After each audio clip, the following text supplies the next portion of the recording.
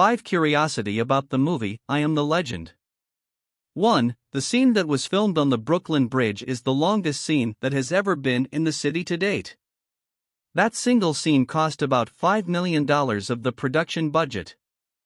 2. The film began to be developed in 1994. The production even hired several actors for the cast, however, a concern with the budget caused the project to be postponed. It was only released again in 2006, when Will Smith was hired for the main role. 3. Several names were quoted for the role of Robert Neville, including Tom Cruise, Michael Douglas, and Mel Gibson. In 1997, Arnold Schwarzenegger was hired to reprise the character, but the project was cancelled due to budget issues. 4. I Am Legend became a huge success at the box office, grossing just over $585 million, impressive compared to its $150 million budget, making it the 7th highest grossing film of 2007.